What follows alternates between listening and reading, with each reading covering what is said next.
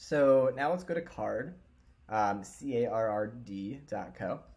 And what we're going to do is create a website and embed that job board on the website. So go ahead and click New Site and create an account if you haven't already.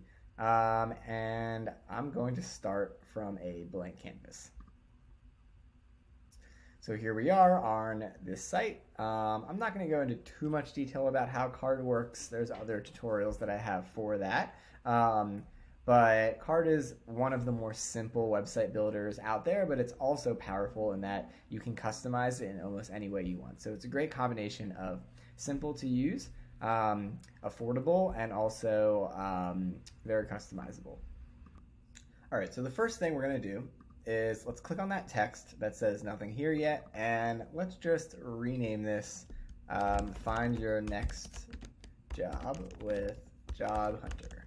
And let's change the font, or let's keep the font for now. Let's make it much larger.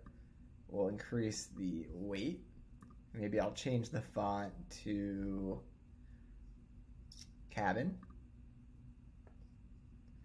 And let's keep everything else the same for now.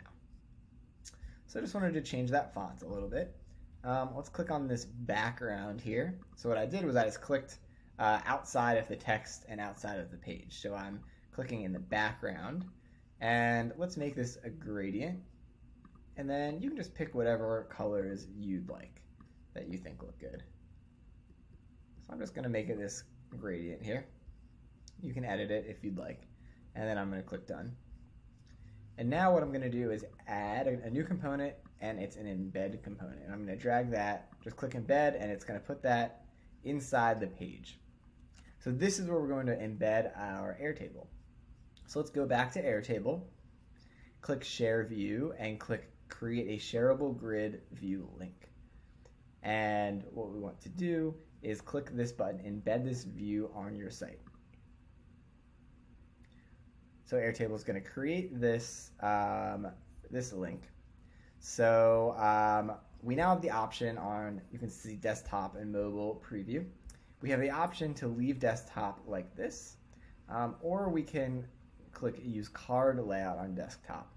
I'm going to do that because it looks a little bit more clean. And then the user would click in, and they would have see all the information and be able to click apply.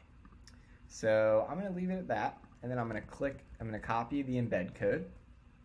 I'm going to go back to Carrd, and I'm going to paste the code in. There we go. And it's pasted in, that's good, and I'm just going to click done. I'm also going to go to page. So I'm clicking, you can see as you're hovering on Carrd what you're going to click on and get the settings. So I'm going to click on page, and I'm going to make the width larger. And I'm going to click done. And now let's go ahead and publish. I'm just going to make the title Job Hunter, the description, find your next job, publish to a Carrd URL. I'm just going to type in job board demo. And let's go ahead and publish. Perfect. And now I'm going to click on the URL. And awesome. So now we've basically finished our job board, at least the very basic version of our job board. Where we have some text. You could add more text about your website here at the top.